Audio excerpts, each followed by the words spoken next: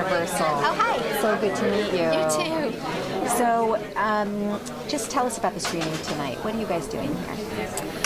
Well, we're here to, see the movie, of course, and I think just, celebrate the movie and, again, the message, that it will get to lots of people about whales and the oceans. And like I was saying before, it's such, I think, an inspirational movie as well about bringing people together that might not always work together, but setting aside their differences and, looking at the greater good. So it's really fun, and I think it's just a wonderful celebration of whales and oceans.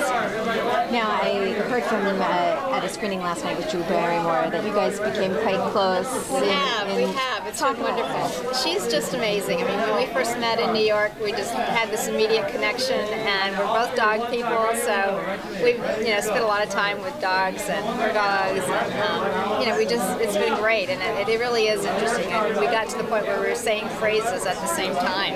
It's like you feel like you're sisters or something, and so it's been really wonderful. She's just great, and I think she does an amazing job. I mean, she really morphed right into me. What do you hope people take from the themes of this movie? I really hope they look at it and sort of think about where oceans and whales are today, because 20 years ago when this was happening, I think the oceans weren't as in bad a shape as they are now.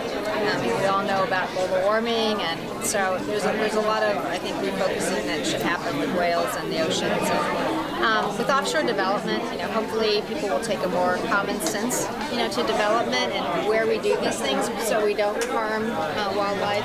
And also the other part, of course, is just how you really can, make a huge difference. Individuals, but also groups of people could come together and set aside differences and, accomplish great things. Thank you so much. Have a great time.